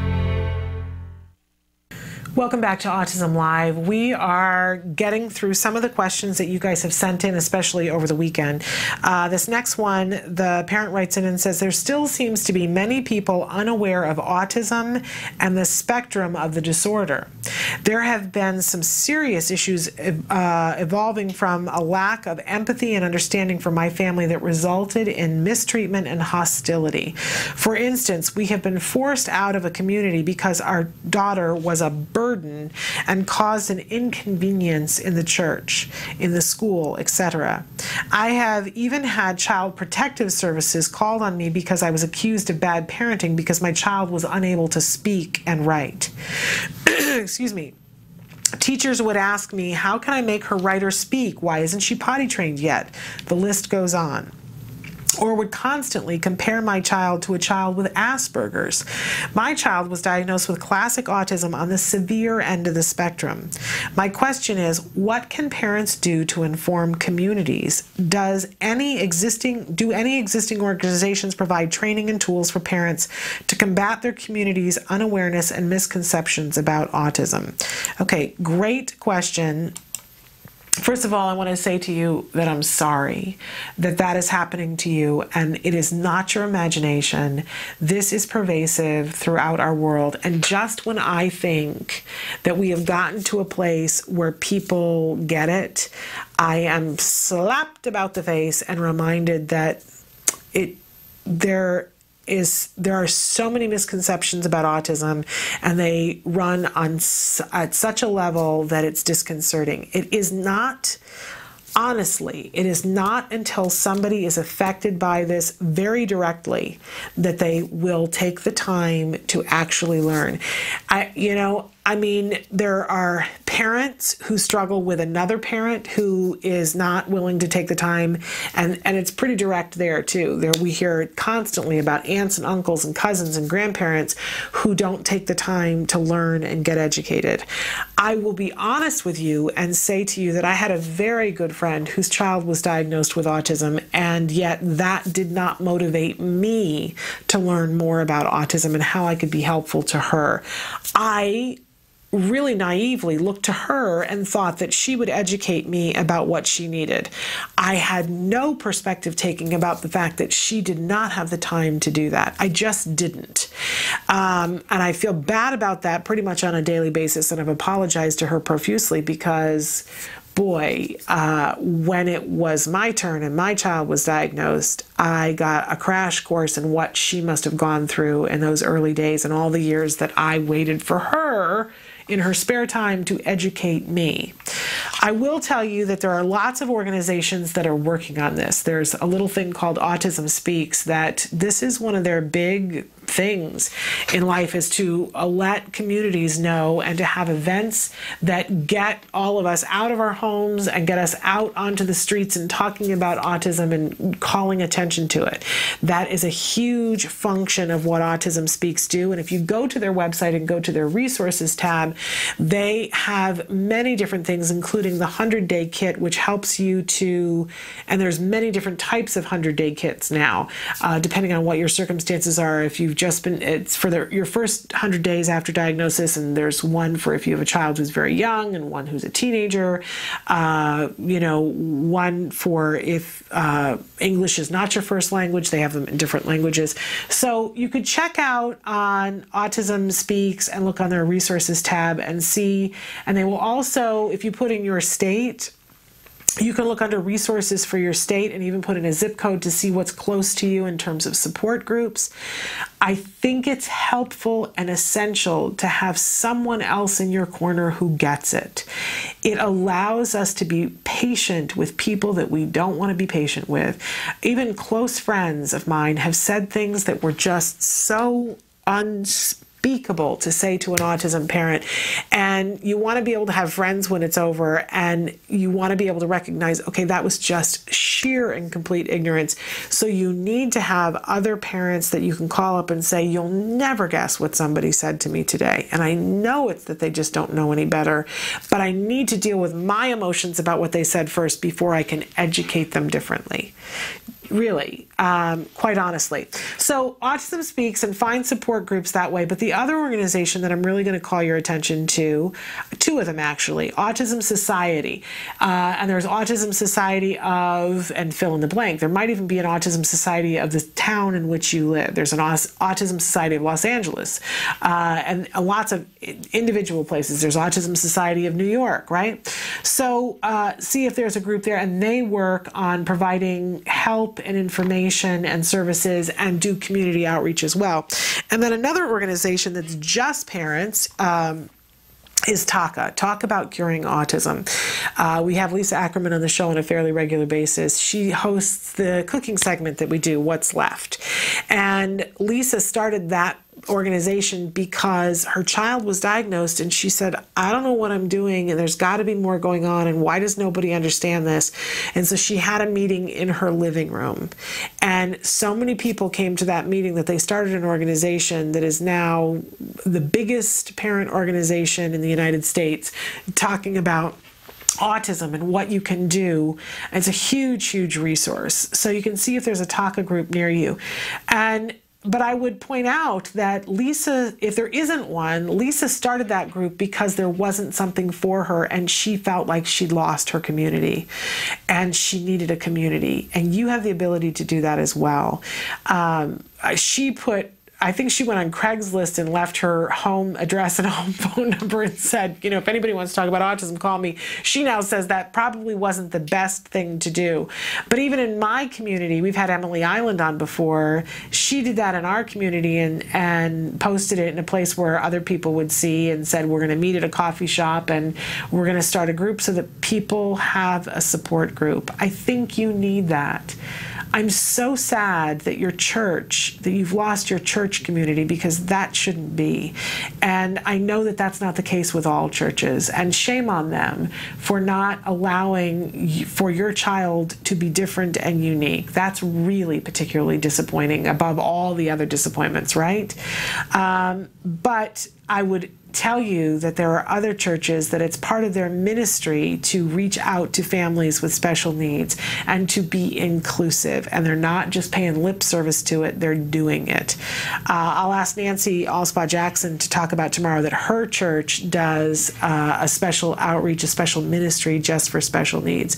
So I would encourage you, even though your feelings are probably hurt and you're a little bit bruised and battered from the way your community has behaved, to search again. Maybe find the support group first and see where other people go to church. See if, it's someplace that you would feel comfortable bringing your family. As for the child services being called, this is a tale that we hear all too often, that parents on the autism spectrum will have Child Protective Services called. Sometimes we hear that it's a school district that does that as a way of frightening parents into not asking for services. Other times it's neighbors who misunderstand, or well-meaning but misunderstand. I can't imagine anything more frightening than that. I hope that there is a silver lining in it, that if Child Protective Services come and you say, I have a child on the autism spectrum, do you have resources for us, because, you know, this is what's happening and my child is more profoundly affected. You know, see if you can't turn that around. You have nothing to hide. So try not to be afraid. And I say try because it's a very scary situation, but you have nothing to hide. You've done nothing wrong. And the other thing that I would like to say is, where the teachers are concerned and the school administrators are concerned, comparing your child to anyone. As I said to the last parent, get it written down. Write an email back and say, as per our conversation. That's like the beginning sentence of anything you write to the school district anymore. You know, as per our conversation today, when I was talking to you about this and so, and you were comparing my child to another child who has Asperger's, I want to remind you that my child's diagnosis is vastly different than that child's diagnosis. And so we will want to do X, Y, and Z or whatever. Get it in writing, because that is the only way that they're going to stop making comparisons. It is not appropriate for anyone to compare our children to anyone else. That is why they have an IEP. It's an individualized education plan. And you can call that to their attention and say, I want to remind you that my child qualifies for an IEP. And the I stands for individualized, so I will appreciate you in the future not comparing him with someone else who is also on the spectrum. Boom. And get it in writing and CC the superintendent and watch that go away. You know, you have to pick your battles of when you are going to argue with people, when you're going to call it to their attention, and when you're going to let stuff go. Pick and choose your battles. But if things like that keep happening, get it in writing. Okay, we have got some responses to some of the things that we've been talking about, so we're going to take a short break and come back and address those. Stick with us.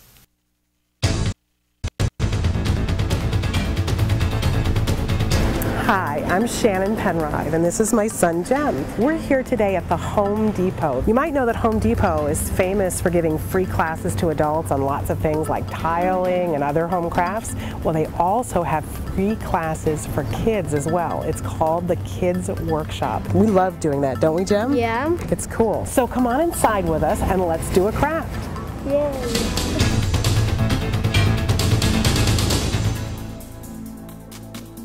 The Kids Workshop is a program that's been around with Home Depot almost since we've been a company, and it's been developed to allow kids in the community to come in and give them an opportunity to build something, to be able to create something and be able to take just simple wood pieces and put them together with nails and hammers and screwdrivers and then paint them. So you do this every first Saturday of the month. Any Home Depot that you go to on the first Saturday of every month between 9 and 12, you can join different associates throughout different stores and build these projects with these kids. And do they have to do anything beforehand, or can they just show up on that Saturday? All they need to do is show up. We have all the tools, all the materials that the kids will need. We have aprons that we give to the kids that they can take home and maintain their pins. They get pins on a regular basis for completing projects. With that, they can keep track of how many projects they've done. And it's all free. It's all absolutely free, all provided. Which is wonderful. And Wilson, I have to say, you know, you guys devised this for all kids to be able to do this. Correct. What I particularly love about it as an autism mom, it gives my child a place to come and learn a new skill, to socialize with kids of all kinds. Absolutely. And that's what we're here for. Home Depot is definitely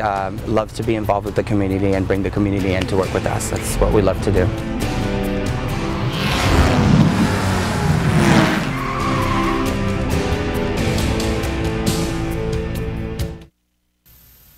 Welcome back to Autism Live. We are looking at the questions that you guys have written in and addressing them as much as we can. I want to be able to get your questions answered this week because we've been a little bit behind. So somebody wrote in and said, hi, I have a son that is 3.5, nonverbal, and just wanted to know how I tell apart a tantrum from a meltdown and how to appropriately deal with both of them. Okay, a couple of things that I'm going to point out to you. Last week we did a whole week on tantrums and meltdowns, and in particular, I don't think it's up on YouTube yet, but it will be probably by tomorrow.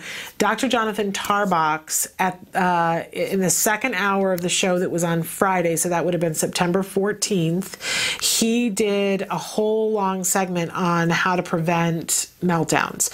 So I'm going to ask you to also look at that because he's an expert and he references a lot of things that are research-based, tried and true. But I'm going to take a second as a parent and talk about, I think it's different for everybody and everybody has their different litmus tests, but how I came to think of the difference between a tantrum and a meltdown is a tantrum is when the child, they've lost their you-know-what and they're upset and they're behaving in a way that's challenging, right? The behavior is not good and it's not productive, right? And tantrums look lots of different ways. But you know how sometimes it's like a little invisible line has been crossed and the child is upset and they're reacting in a certain way, but you have that sense that if you gave them the thing that they want, the tantrum would end, right? But then a meltdown is such that it's gone over the top, and even let's say that the child is tantruming because they want a lollipop, right? And they're carrying on about it and they're kicking things and they're throwing things and they're screaming and they're yelling and they're, and so upset. And if you were to say, okay, you can have the lollipop, you've seen children do this before where they're crying hysterical and you give them what they want and it's like the waterworks get turned off and immediately they're like, oh, okay. And you go, whoa, what just happened, right? In meltdown, even if you were to give the lollipop, the child would still be upset and, visibly upset and not really consolable. So for me, that's the difference between the two things. And I don't know that that's particularly scientific, but as a parent, that's how I've come to think of it. And for me, the difference is that with the meltdown, so the meltdown is a tantrum that has some other component to it that has made the child not consolable. And usually that component is something in the environment. It could be that the child didn't get enough sleep. It could be that the child is dehydrated. It could be that the child ate something that they're allergic to. It could be that the child is wearing a piece of clothing that is scratchy. It could be that there is an overhead fluorescent light that the timer on it is just off enough that it's flickering in a way that you and I can't notice it, but the child is being, thrown off from it. Any one of 1,000 things that sensory-wise could be contributing to the child's inability to cope. And that, for me, is what the meltdown is.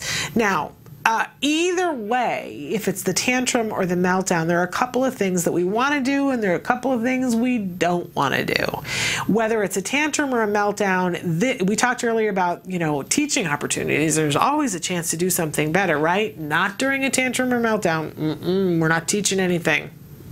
It's like, school shut, the doors closed, we're only dealing with the tantrum and the meltdown.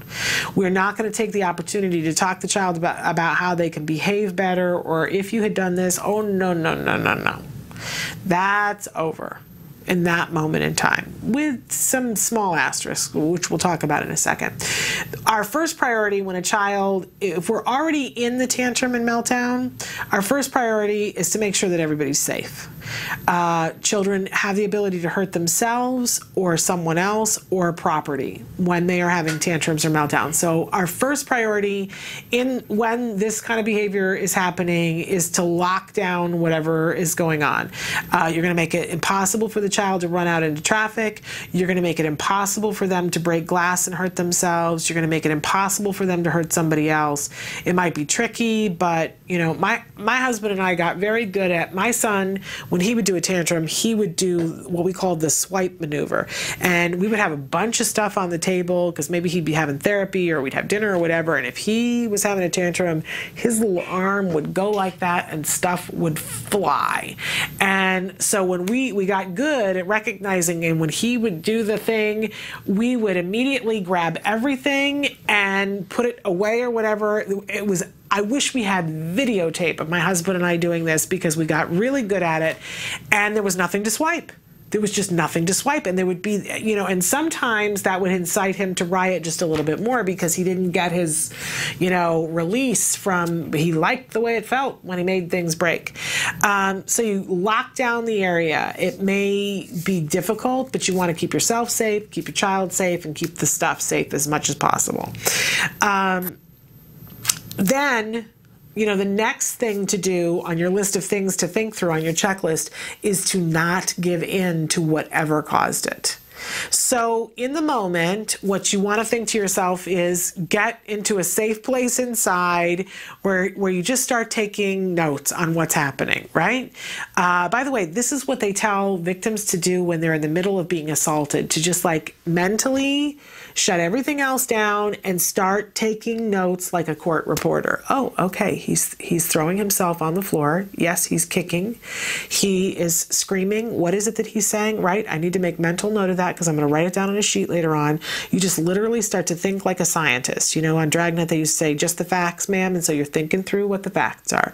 Okay, he's screaming. Oh, look at that. He just went up an octave with his voice. All right, now, you know, she's attempting to bite me, but I've blocked that. Okay, because you got to have something going on. So that's what you're going to do, is like a court reporter, notice everything that's going on, and you don't give into it. So if you know that it started because the child wanted a lollipop, you don't give the lollipop.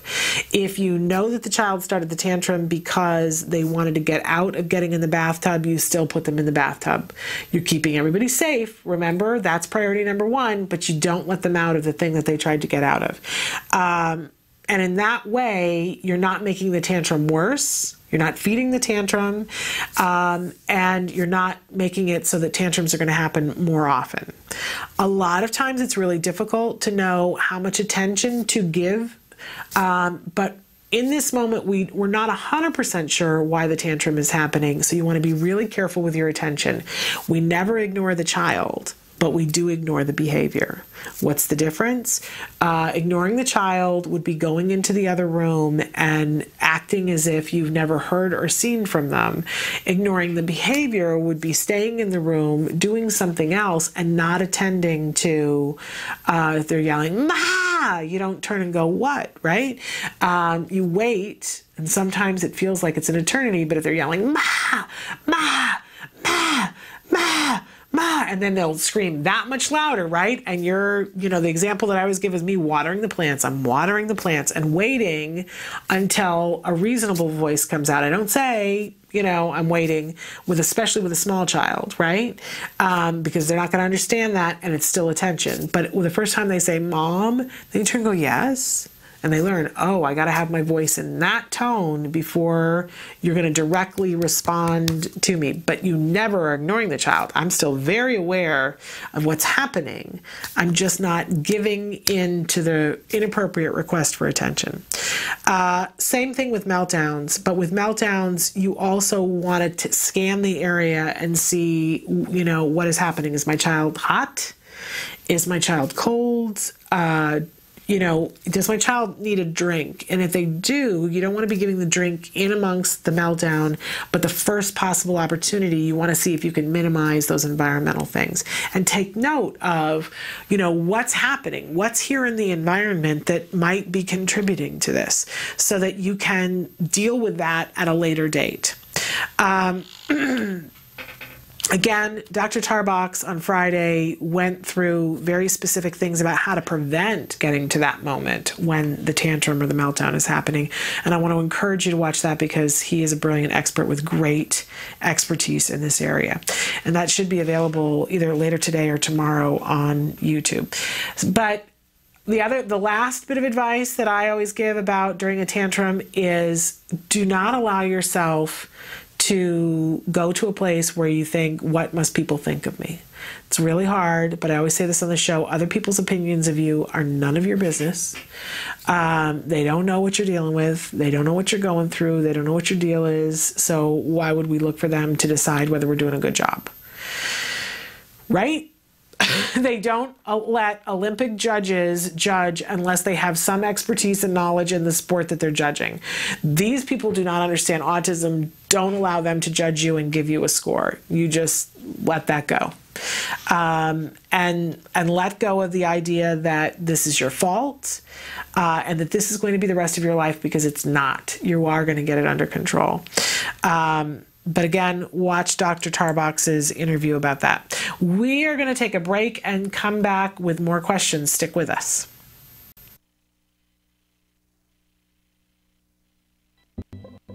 The Institute for Behavioral Training provides programs to students and professionals proven techniques using applied behavior analysis. Access online video lessons with IBT e-learning. Get one-on-one personalized instruction with IBT face-to-face training. Acquire professional guidance with IBT BCBA supervision. Develop professional growth with IBT continuing education courses. Get access to IBT services today. IBT, 360 degrees of ABA training. Welcome back to Autism Live. We're going through some of the questions that you guys have written, and I'm going to save some of these for Dr. Doreen Grampeche, because tomorrow is Ask Dr. Doreen. Dr. Doreen Grampeche will be with us first thing in the morning, and I'm going to save some of these for her. I did want to take a moment to talk about your answers to the question of the day today on Facebook. We asked you today, what transitions are the hardest for your child? Some very interesting responses that you guys wrote in. Somebody said at the moment it's when something breaks or is lost. He can't move on without repairing or locating the item or situation. You know, and that would come under the heading of inflexibility. When kids have to do things in a certain sequence and they can't move on to something else. Now that can be very frustrating, and left unchecked, it could lead to them being inflexible about other things as well. You got to be really careful when working with these kinds of things, but we know that we can very slowly and systematically desensitize our children to this idea that things have to be a certain way. And key here is working on things that aren't necessarily, they're inflexible to begin with.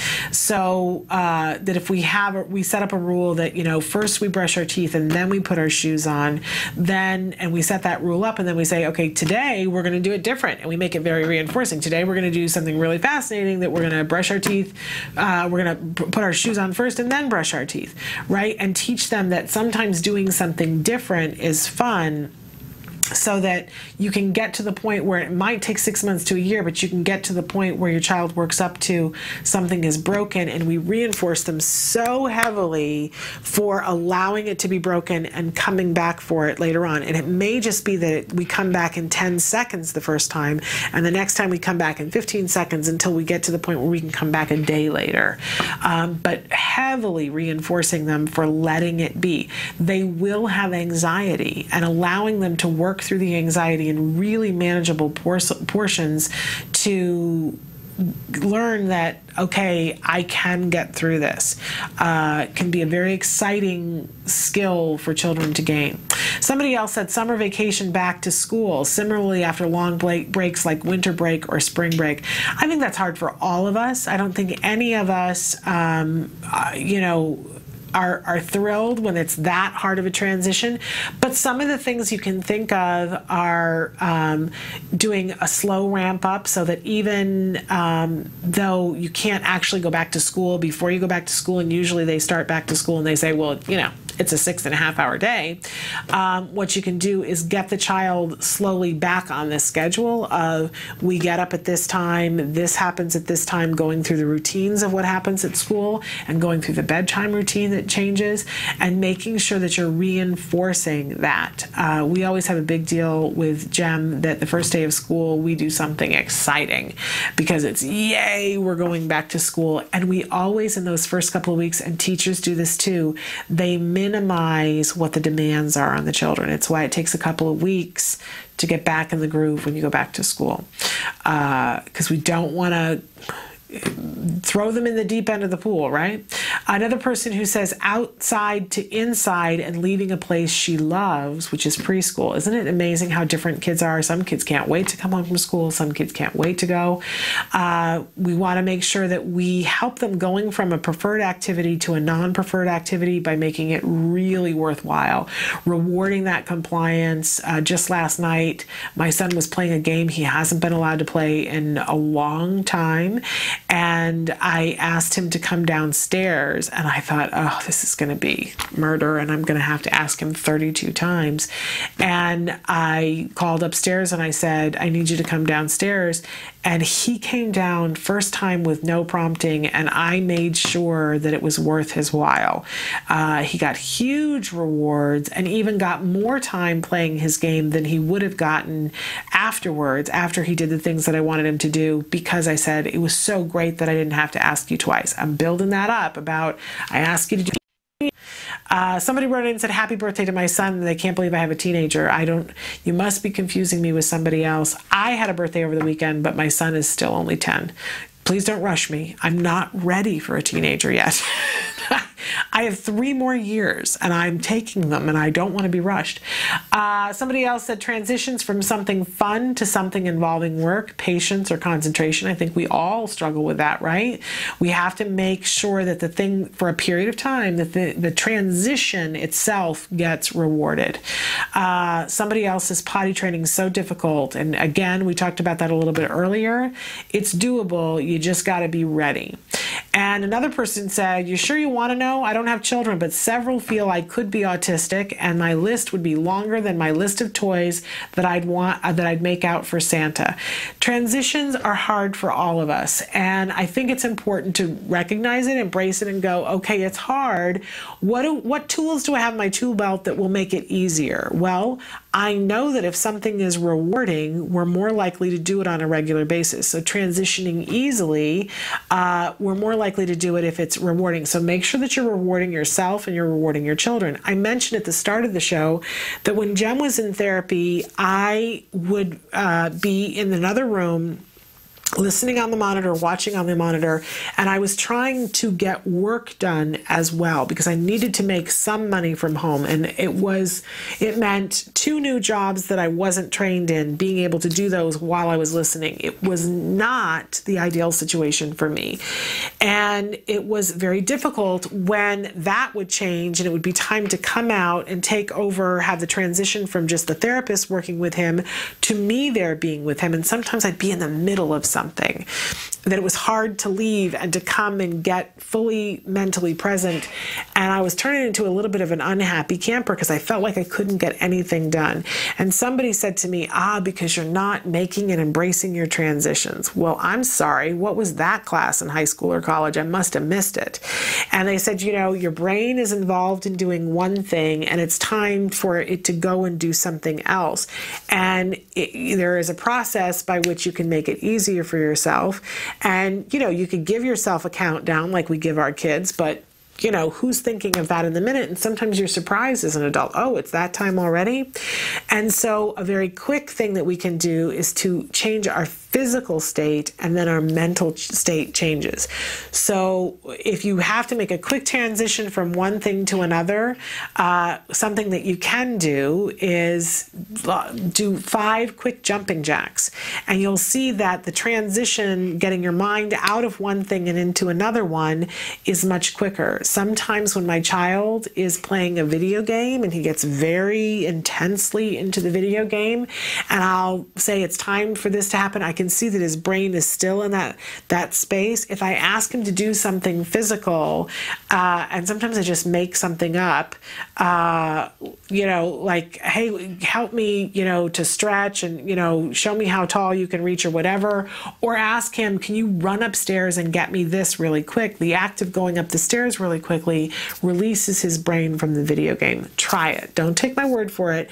And it's not something I invented. It's something that somebody else told me about, to be able to change from one task to another and to get your mind present with what you need to do.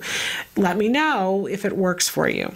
Fair enough. We have to take a couple of minutes here at the end of the show to talk about what's happening the rest of the week. So tomorrow, Dr. Doreen Grampiche will be with us tomorrow. We are doing a live show tomorrow, so we've got a bunch of questions. If you want a question answered, please write it in right now because I'm going to compile the questions for tomorrow in just a little while.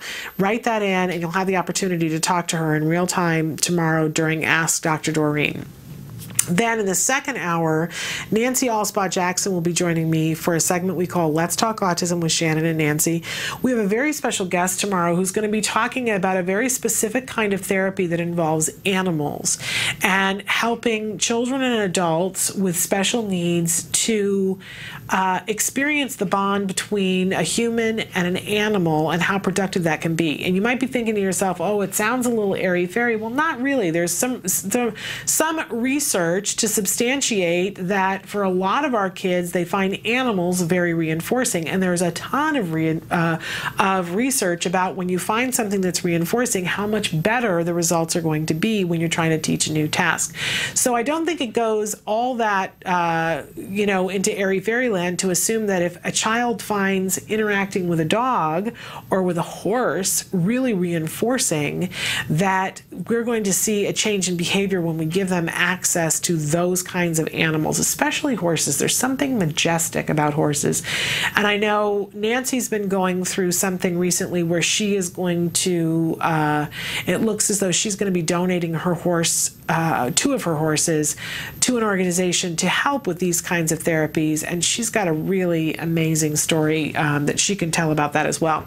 So we'll have a guest tomorrow who's going to be talking about that. And if you've ever thought, she's going to be telling us about how it can be used in conjunction with ABA and how complementary it can be. Emily's cycling through some of the ways that you can get in touch with us. I also want to remind you that in 2 weeks' time, our very special guest during Let's Talk Autism with Shannon and Nancy is going to be Vin DeBona. He is the executive producer of shows such as America's Funniest Home Videos. He's being honored coming up at the Denim and Diamonds Award dinner for Autism Care and Treatment Today, ACT Today. And so he will be with us live in the studio. That's 2 weeks from tomorrow. You're not going to want to miss that. And then on Thursday, we start our cavalcade of BCBAs who are going to be with us the rest of the week. Angela Persicki will be here on Thursday. On Friday, Dr. Adele Nadowski and Dr. Jonathan Tarbox. We are going to get your questions answered one way or the other. So I want to remind all of you, thank you for being with us and for being patient about getting those questions answered. Again, tomorrow, Dr. Doreen Grampiche. I always leave this towards the end, but I want to know, we're about to participate in a research study, and we have some free Rokus to give away to individuals who will agree to participate in the study. What it means is you'll have to watch our program and some other programs having to do with autism that we think very highly of. So if you would like a free Roku, I would like for you to please write to us. You can do it at autism-live@gmail.com and let us know that you'd be interested in participating in the study. You'll watch, and then you'll be part of a focus group to talk about what you saw in a month or so time. So if you want a free Roku, write to us and we'll give you the details, see if it works out. We have a certain number of them to give out, and they will be given to you to keep even after the study is over. We're out of time. We'll see you tomorrow. Until then, please give your kiddos a hug from me. Bye-bye for now.